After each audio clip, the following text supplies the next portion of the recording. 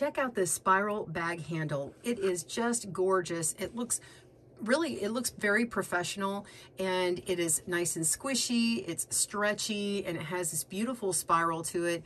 And whether you knit or crochet, I really think that you're going to want to try one of these, because even if you're a beginner all the way to an expert, you can do this with just a few simple steps. And once you get going, you just continue to work in this spiral, and it goes all the way until the length that you want. And I will even give you tips in this tutorial of how to determine the ease, because it is a nice stretch on it. So we'll do that later on in the tutorial. But it is crochet, so whether you knit or crochet, I still think this is a great bag handle for you to try today here on GoodKnit Kisses. Welcome to GoodKnit Kisses. We're all about helping you stitch your love and love your stitches. For written instructions on your spiral bag handle, please click down in the video description below and get the link to our blog to see it for free. We also have listed all the supplies that you see here, but let's just go over it real quickly. You're going to need scissors and a tapestry needle for weaving in your tail later on to finish off the very end. You will need a tape measure to measure your bag handle length, and we'll talk about the stretch and everything, so be sure to watch to the end of the video. If you need a stitch marker to put your work down, be sure and get a locking one.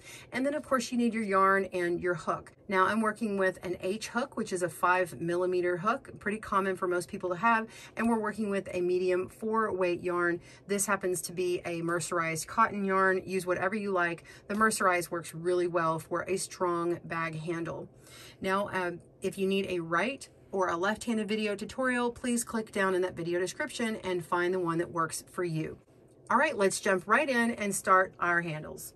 We're going to begin our handle with a magic circle. Now, if you've ever tried one before and had a bit of a struggle, don't worry, I'm going to try and slow it down for you and make it as easy as possible. But if you need a backup video, I have another really slow one down at the video description below, and click on the link for magic circle.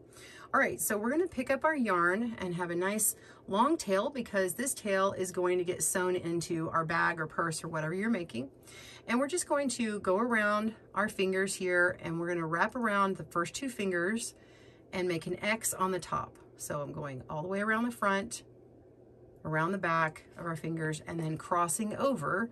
And once I cross over, I'm going to put it between or underneath my ring finger, and then pinch it with my pinky. So it's just, we're just using this to hold it so we have a free hand, okay? And you'll let go of that later. It's a little awkward to hold it first. Let me show you that again. The tail's in the palm of our hand, wrap it around our first 2 fingers, shape it in an X, and then pick up your pinky, your ring finger, lay it on top, and pinch it with your pinky. If you hold it a little different, that's okay. The point is, you've got an X shape right here, and you can move it with your hook once you pick it up. So we're going to take our hook and go underneath this very first strand, okay? And then we can now grab the second strand with our hook and just pull it through, okay? It makes a little loop, and I'm just going to twist my hook so it catches on the neck there. All right, so now it looks like we have a loop, but we're going to yarn over with this yarn that's trapped between our pinky and our ring finger, and just going to kind of rotate around to grab it. Do a little yarn over and pull through that loop. So we're just chaining 1, and that's all we did. I'm just going to slowly rotate my hand, and you can see that I have a chain on here. I've got this loop. You can have it loose for the moment, that's fine. And you can see that the tail is coming here, and then I have this little loop, and the tail is woven around this loop. So I can just pinch my stitch here with this hand and let go. All right, now with my free hand, I can just grab this and let the tail just lay over this circle, because we're going to work in this direction, trapping in this yarn into our magic loop, because magically when you pull this strand, it's going to get a smaller circle in the middle. So magic circle, sometimes called magic loop. All right, so I'm gonna pinch and hold. So I gotta put my yarn here that I normally hold here. So this is, you need to hold your working yarn back here, and now I'm going to pinch and hold this open circle just like this. And now we want to go into the circle and pull up a loop, yarn over, and pull through both loops, and you have 1 single crochet. You want to repeat that 7 more times, so you have 8 crochets all the way in the round. So go through the magic circle, pull up a loop, yarn over, pull through for 7, or I'm sorry, for 2, Okay, so that's the second one. Pull up a loop and we'll make the third. And go again. Fourth. Fifth. Sixth.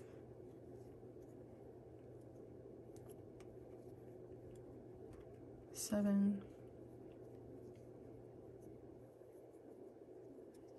Make sure and don't let it twist. And 8. Okay, so let's see, we have 1, 2, 3, 4, 5, 6, 7, 8. So we have 8 stitches, and our tail is right here. So what we get to do is pull on our tail. I just hold that first stitch, and you can see it get smaller like that. And we're gonna pull it to close. Okay, now you can just let your tail hang down, pick up your working yarn. So we have our tail, we're going to have it go to the back here and just lay back, and we're going to come around to the very first stitch and do not join in the round. So we are going to start with round 2, and we're going to single crochet in the back loop only. So let me make sure we zoom in enough for you. This very first stitch here, you can see that V-shaped format. Okay, here's one leg of the V, here's the other leg. We want to go into that very back loop here and pull up a loop for single crochet.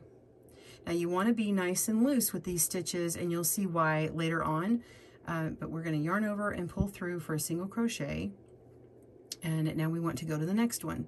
So we've already gone through this one, we're going through this next one here into the back loop. So that's 2, the next one 3, 4, 5, 6, 7, and 8. Okay, so you can see that now it's really starting to roll inward.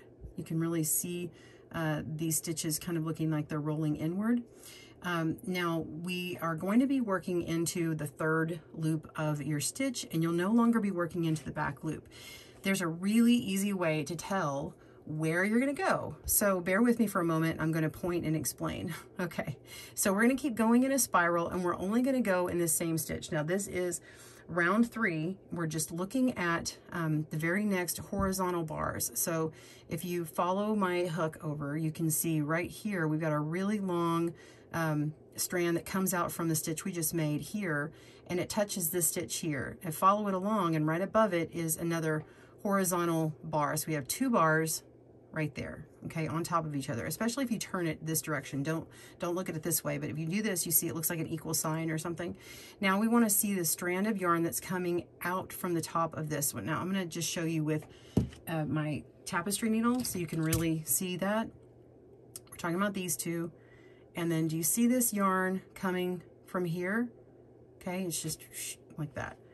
I'm going to pull on it with my tapestry needle so you can really see it. All right, if you see that now, this is where we're going. So I'm going to put my hook in.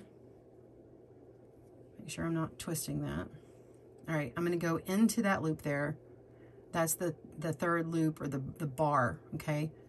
Go in there and pull up a loop, and we're going to single crochet. So we're always single crocheting, and we just pull it nice and loose. Now we rotate as we go. After you get a lot of inches done, you won't be putting your thumb in here like this, but I find in the beginning, put your thumb in. So as I go, I rotate, and you can see this line up nicely. 2 bars here, and I'm going to go to this stitch here. Right in, pull up a loop, and single crochet. Turn it. There's those 2 bars. We're going to go into this one. Now, this was a little bit tight, and so if you can't tell while you're starting to look, you can see that it looks like there's 2 bars here. We're going to go into that very first one.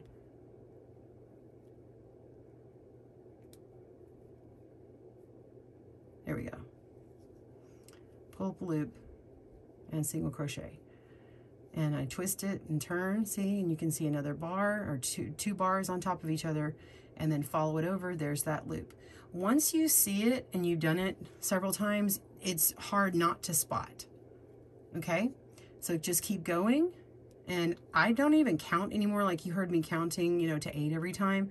But once you do this, you really don't need to count. Here you go. See, I was just trying to search it. I just used the hook to my advantage to find it. And there we go. And I usually don't go this slow, but I'm just trying to show you how slow, show you slowly on here. Let's find the next one. And these first couple rows, I find I've got them a little bit tighter, which is okay for the beginning of your handle.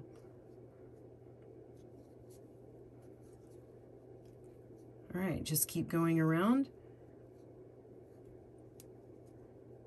There we go.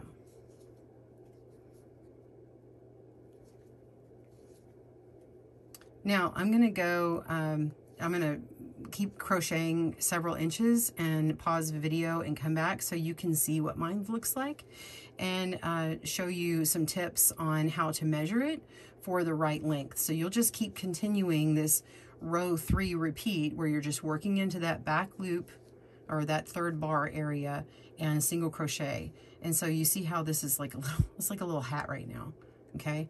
But you're just gonna keep going and going and it becomes a tube. All right, I'm jumping forward. I've got about an inch made and you can see my spiral is coming along. And I wanna show you what this is like to rotate and move my crochet on here. It's just easier to hold this way instead of just keeping my thumb on there like you saw me earlier. So let's see what this looks like. So we're gonna come follow along. We find our first pair of bars here, and then we're gonna go and get this little bump that comes out the back. Pull up a loop and single crochet, and then I just slightly rotate it and sort of flatten it out.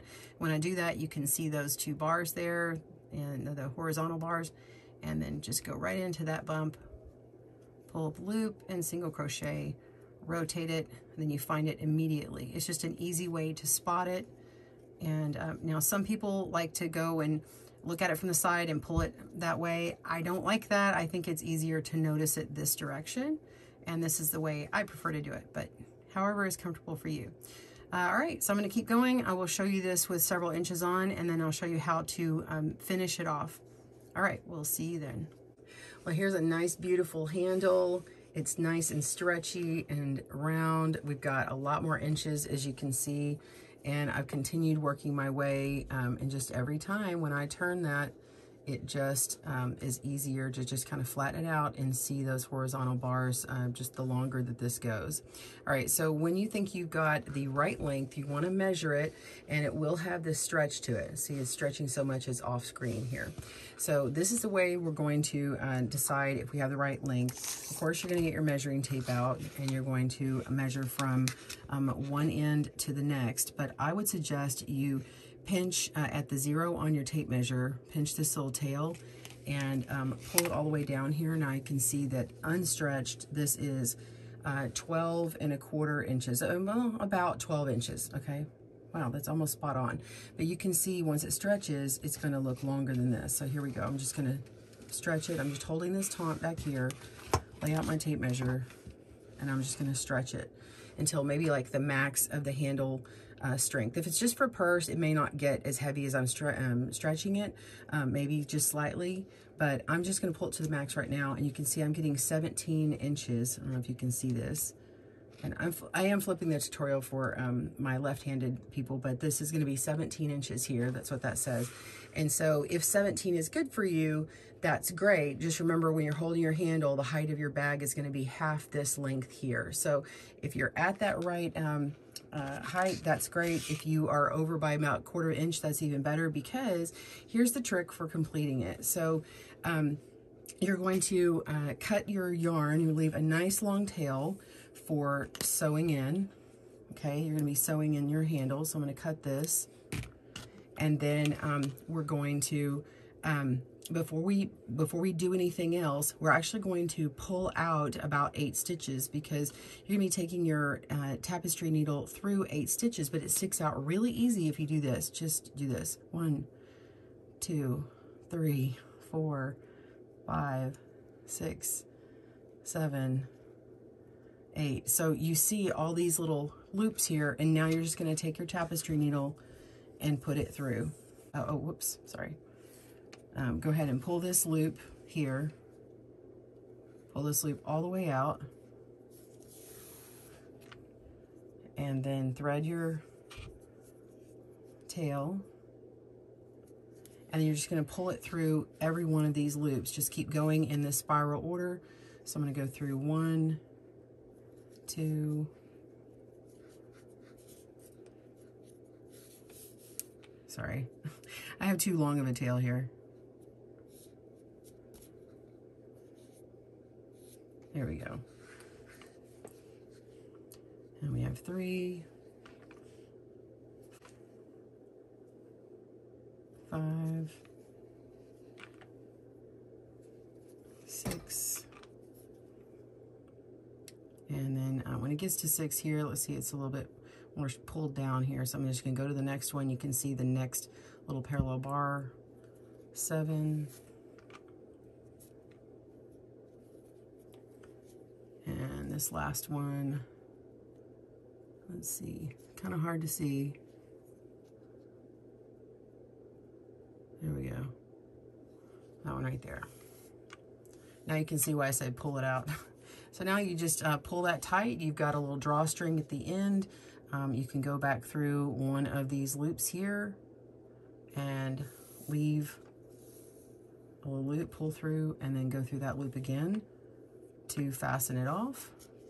And you are ready to weave in your 2 tails and or sew them into your bag or purse or whatever. Well, I hope you enjoyed that tutorial on making spiral handles and enjoy it for your next project or projects, because this is a real winner. I just love it. Be sure and tag us on GoodKnit Kisses Instagram to show us your project making these handles. And if you'd like to check out our sunflower bag, please click in the comments below for that pattern. We'll see you soon, and happy crochet. Thanks for joining us today, where we help you stitch your love and love your stitches. See you again soon.